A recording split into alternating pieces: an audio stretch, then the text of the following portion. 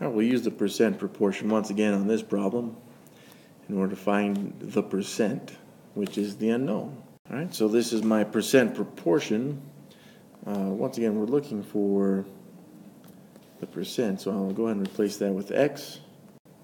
I'll also go ahead, and since I know that 16.1 is the percent of the 70, 70 will be my whole, 16.1 will be my part, okay, because we always talk about this in part of a whole. So we'll go ahead and use cross multiplication here. So we got a 70x. This is going to equal 100 times 16.1. So that'd give me 1610. In order to solve this, I'd divide both sides by 70. And I'd find my x equals 23. So this was a percent, by the way, so I apologize. I'll need to label that. I don't need to circle the x either.